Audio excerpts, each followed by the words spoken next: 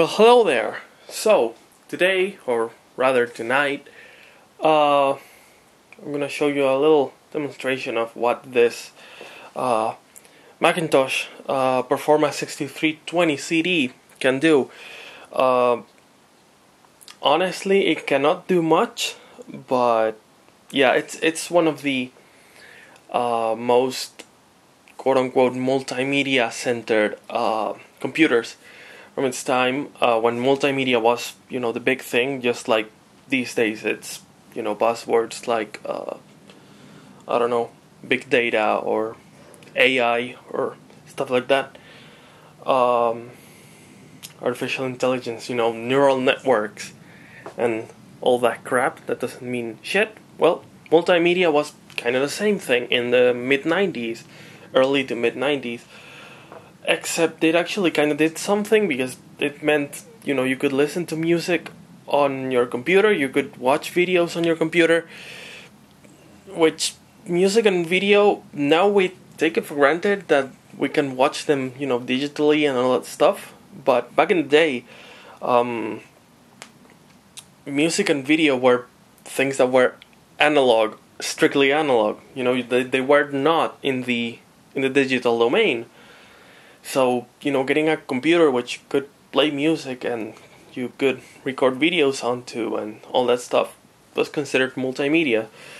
And so, yeah, without further ado, so I have a camera right there, plugged in, a video camera. That's a VHS-C camera from around the same period of time as the computer. Computer was released in 1994. The series of computers themselves, the 6200 and 6300 Macintoshes, were released around 1993 or so. Camera is from 1992, 1993, so it's sort of period appropriate. But yeah, let's turn the machine on. So let's start with the monitor. There we go. The lights flickered for a bit while it degaussed, and let's turn the machine on.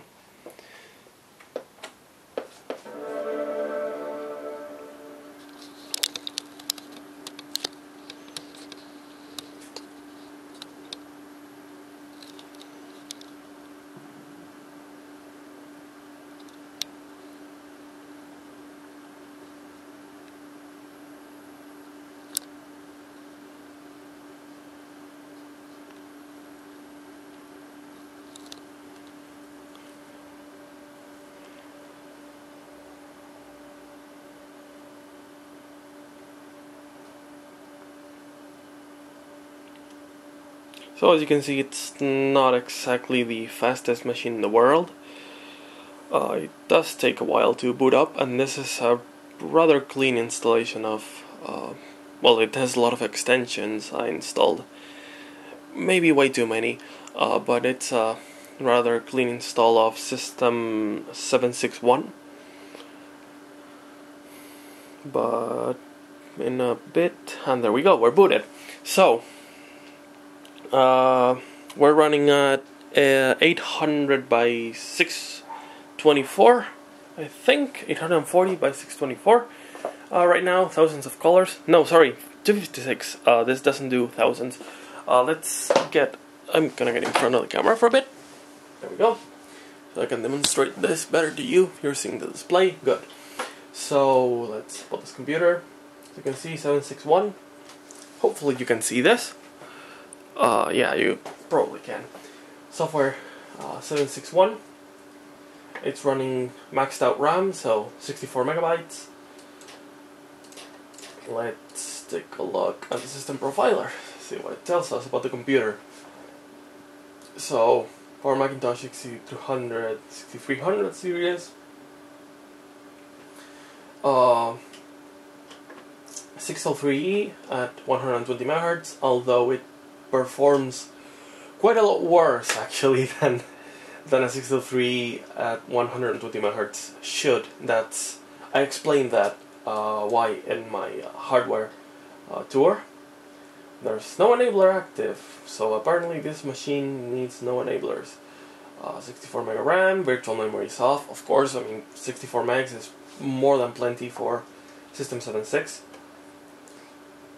It has open transport, which if I if I had this machine networked, would be quite useful, but I don't have it networked yet. So yeah, you'll notice I have a Macintosh HD disk right here and an install. These are two partitions in the same disk. That's because I am a bit cheap and I didn't want to install. I didn't really want to get a CD-ROM or a copy of macOS 7.6 to reinstall on this machine, and it came with a Finnish version of System 755, I think. And yeah, I don't understand Finnish, so what I did is I simply did two partitions in the disk, and I copied all the install files for macOS 7.6 on one of them from another computer, and I just installed it from there into the main partition, which we're gonna take a look at. I don't really have much stuff installed in this machine. I have this Gauge Pro application which tells me, well, the specs of the machine, and also look at that memory performance. 15.7 megabyte a second. That's ridiculous. Also notice when you move stuff around. Here it doesn't do it now, but usually when you move stuff around, like in the Finder and all that, usually the memory throughput suffers quite a bit because, well, the architecture of this machine, multiple buses cannot really be used simultaneously. As you can see, it's a 603E 40 MHz bus. It's quite awful. You can see Power Max 6300, external cache, 256K cache on the motherboard. It's not on the motherboard, it's actually on a stick, but it's not operable, so might as well be. Yeah, there's that. As you can see, I have what was this called? Window shade, something like that, enabled. What's it called? Window shade, yeah. I have it enabled because, well, I'm too used to macOS 9 now, and yeah. Apart from that, I'm using a Kensington mouse. These two-button thingamajigs. So I also have a, because I absolutely hate the Apple mice that came with these machines. So I have the Kensington MouseWorks software installed. Really, it's actually pretty nice. Pretty nice software. Like it's impressive to see that, you know, software that comes with a peripheral isn't just bloat, and it's actually useful. You don't see that these days. Let's see. I don't really have anything installed. I installed the Incredible Machine here. I had never played it prior to installing it on this machine, and I installed it only to demonstrate like sound capabilities and stuff on this machine. But yeah, let's run it. When we're in 256 color mode, although it in like transitions and stuff, it for some reason changes to black and white color, like in the entire machine. But yeah, the Incredible Machine, I mean, if you haven't played this, go play it. Again, I hadn't played it before I installed it on this machine, but I'm finding it quite amusing, to say the least. It's a nice game. I do think we're having some graphical glitches, like when I tried to use pulleys and stuff. Belts, sorry. I don't think that's supposed to be like that. I do not think it is. But yeah, I mean, it's what do you expect? It's a game and it works, so yeah, let's not solve the puzzle, or maybe let's. But honestly, yeah. Again, I haven't played it much, so I don't really know how this all works. I think this is the way you do it. Maybe it is. I don't know. Let's try it. Whoopsies. I fucked it up. Oh, no, there we go. Yeah, seems like that's how you do it. Okay. I don't care about this anymore. Yes, I'm sorry. That's password for the second level. Yeah. So that's about that. Now let's demonstrate some multimedia capabilities of this machine. Let's start by playing CDs, you know. That thing in the 90s, CDs. I have this, which should be royalty free, shouldn't give me copyright strikes. This is I don't know. It's pretty much tracker music. I got this thing from this CD from Bandcamp, I believe, or SoundCloud, something like that. I'm not sure. But yeah, let's open the CD tray. Let's give you a little view of that. So we open the CD tray, like so. We just drop the CD in and it'll start playing. Pretty much as soon as it detects that it is an audio CD. And there it goes. It's playing.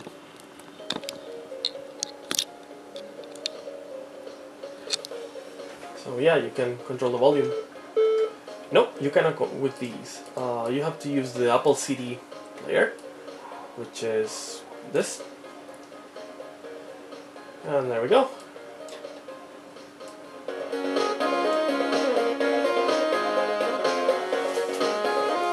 The speaker on this machine is actually half decent.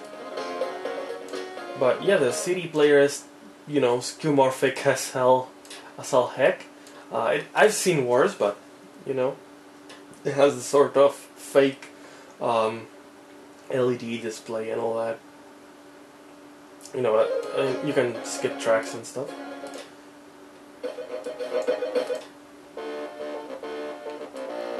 I must say,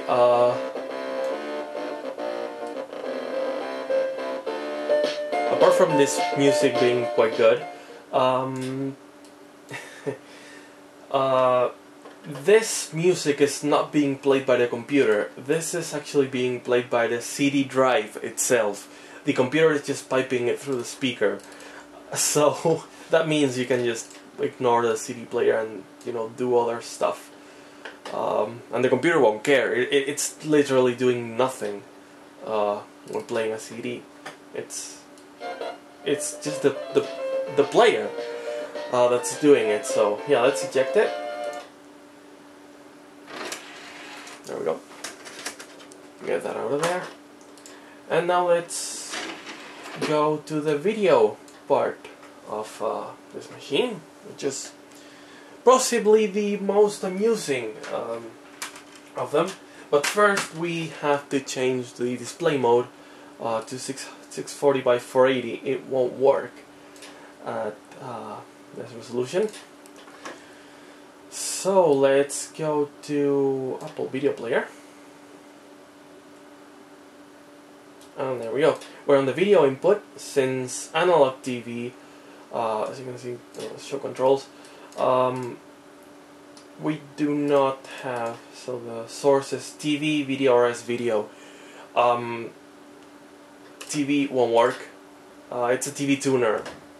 The analog TV tuner. There's no more analog transmissions over here, so that won't work anymore. So let's set it to composite. There we go. As you can see, we have some capture controls, and it says reducing the size of the video window will improve the quality of a recorded movie. That is because, well, let's no, actually that's not because I have. So the thing is, you can change the size of the window clearly. Largest size is pretty much full screen. But the thing is, when you change the size of the window, it also changes the resolution of the recording. So that means if you record in the largest size, it's gonna record 640 by 480. This size, I don't know which size this is, but it'll be reducing stuff in resolution. And the thing is, the video quality is okay, and it would be okay, the frame rate would be okay if this machine could handle it. It cannot. As explained in my previous video, it can't really record video. It just cannot handle modern, well, not modern, it cannot handle any frame rate. So it's not good at all. So let me get back here. Oh, look at that. There's my cat right there. But as you can see, I have a VHS camera right there, as I told you before. Run from around the same time period. So let's get it running. Let's actually turn it on. And you can see there, now we're getting video, or we should be getting video from our camera, which hopefully isn't acting up, but it is acting up. Oh well, I'll have to do this in a separate video. Wonderful. Or maybe I'll just cut and I'll give you a preview. Thing is, the battery on the camera doesn't seem to hold a charge, and for some reason it was holding it last week, but it doesn't seem to want to play ball today for some reason. Yeah, beautiful. So yeah, let's do a little jump cut here. Alrighty, let's try this again. So camera's there. Let's try and turn it on. Hopefully it'll last a bit now. Okay, we do have video. Hopefully I can play a bit of a tape for you, so you can actually see. And I think it is turning off. Yep. Yep, it is. No, it isn't. It is it? I don't know. Can I see anything through the viewfinder? Yeah, it's not working. And sadly I left I left the charger in the workshop, so you'll have to, you know, believe me, it records video. It does record video. But yeah, this was kind of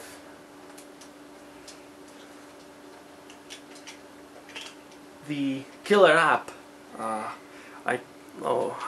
feel dirty now. I shouldn't have said that buzzword terminology thingy, but it was kind of the, you know, the selling point, the major selling point of this computer, being able to, you know, record video from your camera and watch TV. And it seems like this computer was pretty much used as a TV for the entirety of its life. It didn't really have much in the way of software installed. It did have some old recordings, but that's pretty much all it had. It didn't have traces of being connected to the internet ever.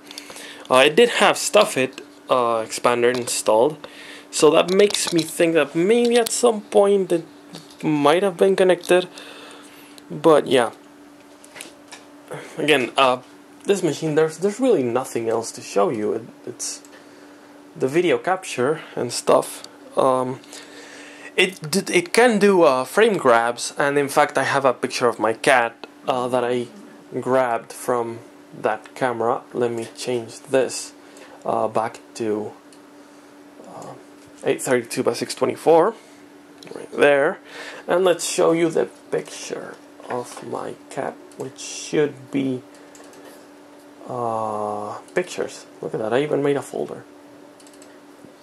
And yeah, this is the quality you kind of should expect from the video capture. It's not bad at all, considering this was recorded onto a VHS tape and then it was captured by this machine. It doesn't look bad at all. In fact, I just turned it off for the sake of you know, aesthetics and stuff. But I usually have that picture as my backdrop in this computer. So let's go to Decor, which is the program I use for setting backdrops in System 7, because it doesn't come with backdrop support out of the box. And there we go. You can see my cat is now the background of my computer. That must have been pretty kick-ass in the 90s, you know, having an actual digitized picture of, you know, whoever or whatever as your backdrop, when, you know, your computer the system didn't even support backdrops from the factory. So yeah, I think that's pretty much about it. I didn't benchmark the system. I have Norton Symantec. I do believe this is the last version of System Info that wasn't rebranded by Norton. But I ran some benchmarks and this thing runs like crap. There are literally some 68040 based machines that actually run better than this. But yeah, that's about it. Now this machine can run up to, I believe, macOS 9.1. The factory version was 7.5.5. I'm running 761 because I think I wanted a System 7 machine, and yeah, honestly, this was a pretty good candidate. And yeah, System 6, even though it was the first paid version of the system, and people didn't really like it because of that. I like it. I think it's a nice upgrade to the Mac OS. It doesn't have, as you can see, it doesn't have contextual menus or anything like that. You still have to use the pull down menus for that. But I mean, it works. Even on this super compromised machine, it runs quite quickly. I am actually very surprised at how snappy the UI is. I mean, certainly it's not my G4 upgraded G3 or Macintosh G3.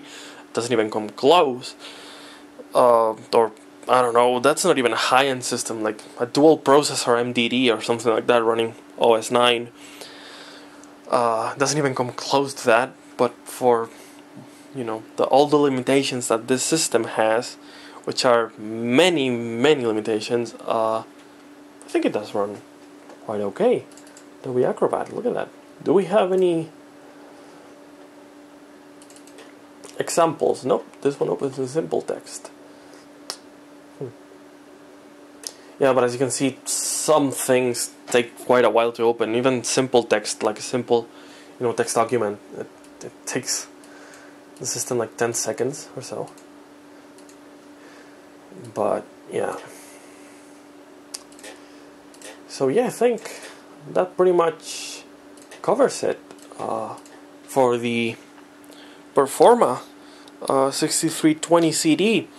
I would have liked to play an MPEG encoded CD, video CD, but I do have some, but they're copyrighted. They are very copyrighted, in fact. And yeah, I don't know how to record them. I think you can use Roxio Toast to make video CDs, but apart from that, I'm actually not sure. So, yeah.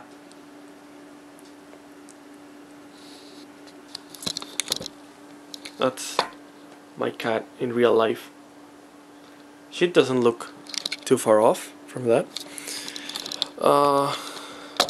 So yeah, that's about it. Let's shut this machine down and call it a night.